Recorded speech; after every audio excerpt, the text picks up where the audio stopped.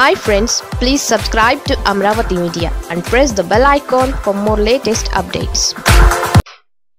ఆ నాలుగవ big boss ఎవరు? Viceroy hotel. అప్పటి వరకు ఏపీ ప్రజలకు అంతగా తెలియని ఈ హోటల్ పేరు 1995 టీడీపీ సంక్షోభం తర్వాత ఈ హోటల్ పేరు ఆంధ్రప్రదేశ్ మొత్తం మారుమోగిపోయింది. ఇప్పుడు అదే రీతిలో పార్క్ హయత్ హోటల్ పేరు వినిపిస్తోంది. అయితే ఈ రెండు ఎపిసోడ్లలోనూ తెర వెనుక ఉన్నది ఒకే వ్యక్తి కావడం విశేషం. 25 ఏళ్ల తర్వాత వైస్రాయ్ హోటల్ తరహాలోనే పార్క్ హయత్ హోటల్లో రాజకీయ కుట్రకు తెరలేపారని వైసీపీ ఆరోపిస్తోంది. జగన్ ప్రభుత్వాన్ని కూలగొట్టేందుకు చంద్రబాబు తెర వెనుక ఉండి ఈ రహస్య కుట్రలు సాగిస్తున్నారని వైసీపీ నేతలు విరుచుకుపడుతున్నారు. అప్పట్లో అయితే చంద్రబాబును ఎన్టీఆర్ పూర్తిగా నమ్మారని, దాంతో ఆయనను వెన్నుపోటు పడవగలిగారని, కానీ ఇప్పుడు జగన్ అలా కాదని అంటున్నారు.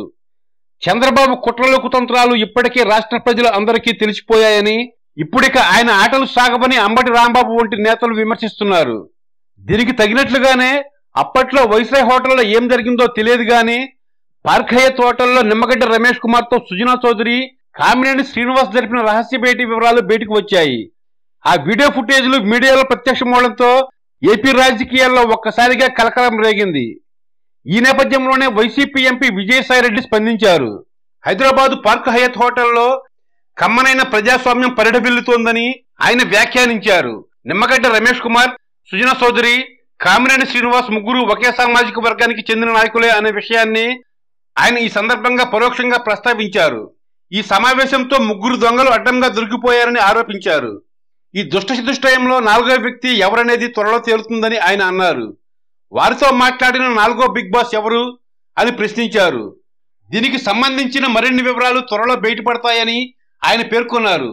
చీకటి సంబంధాలు, రహస్య ఒప్పందాలు, లోపాయికారి పొత్తులు ఇవన్నీ ఎక్కువ కాలం కొనసాగబోవని వైసీపీ నేతలు విమర్శిస్తున్నారు.